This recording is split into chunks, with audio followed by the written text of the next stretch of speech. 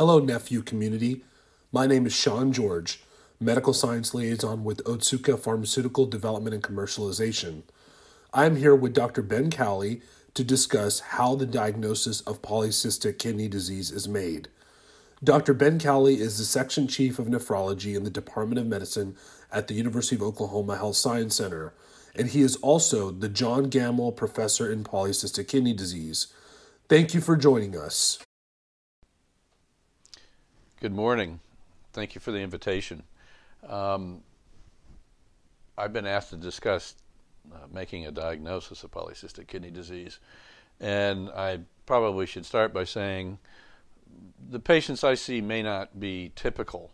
I'm in a referral center and have some expertise in polycystic kidney disease. So many, if not most, of the patients I see have already seen other physicians and frequently other nephrologists, and are coming to see me not only to confirm a diagnosis but to learn more about their disease.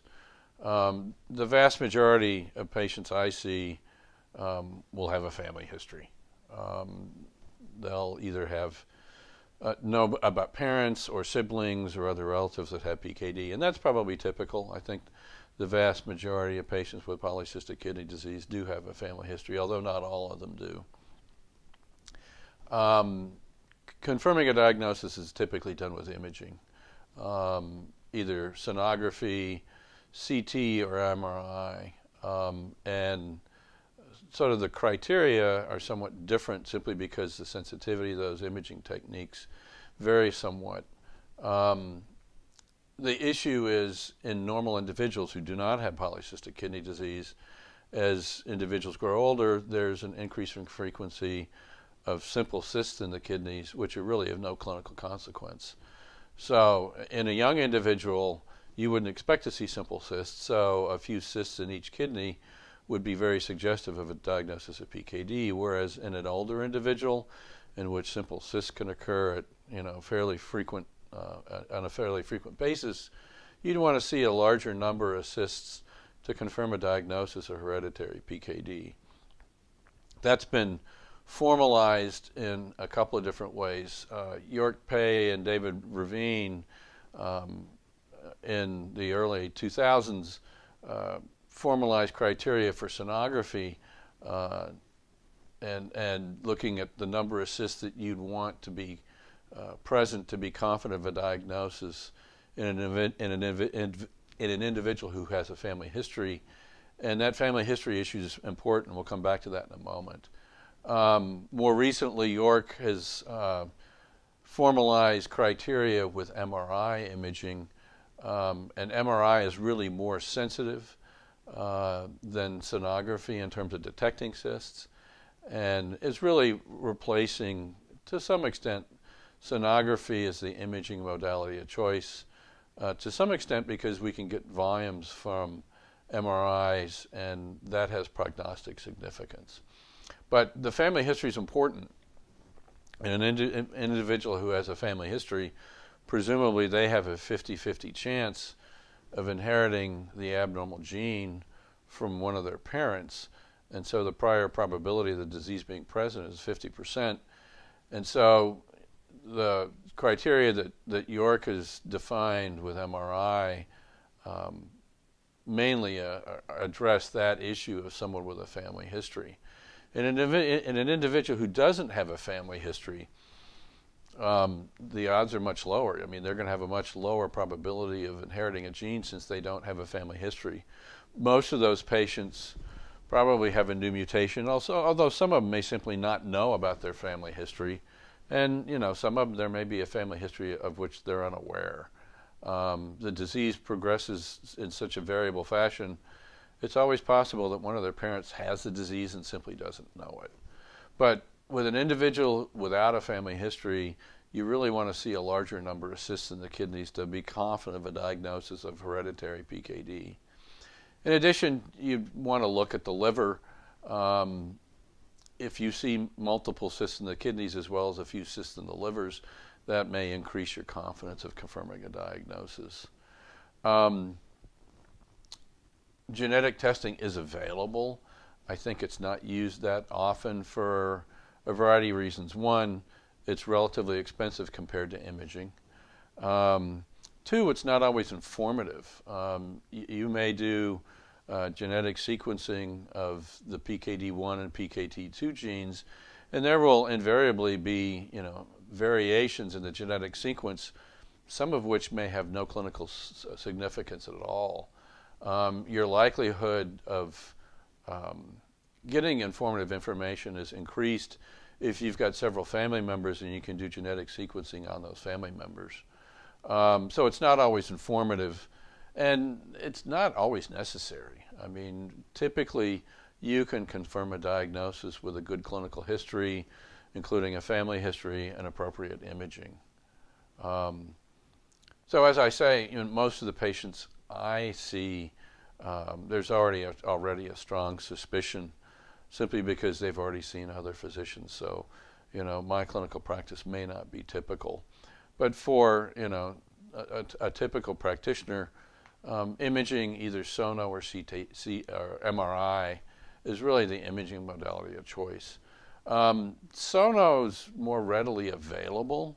It's available in essentially any hospital in the country, and it's cheaper. So whether you use sono or MRI may also, the choice of imaging modality may in some ways be a function of what's readily available and to some extent expense.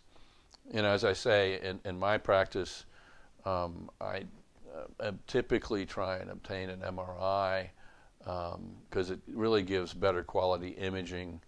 And in the case of liver cysts, you're more likely to see a liver cyst with better quality imaging. It's probably worth noting that the liver cysts typically are of limited clinical consequence. You can sometimes see fairly extensive liver cysts that make people uncomfortable because of the size of the liver, but almost never does the liver become functionally abnormal. So those are the main ways that I address the issue of making a diagnosis. Imaging is really the best way to go about it, and that in conjunction with a family history will usually allow you to confirm or refute a diagnosis. Dr. Cowley, what other conditions are in your differential when making this diagnosis? As I said a moment ago, I think the main differential is simple renal cysts. There are other conditions in which you can see cysts in the kidneys, but most of those are extremely rare. A variety of them are recessive, and so they're going to be relatively rare conditions.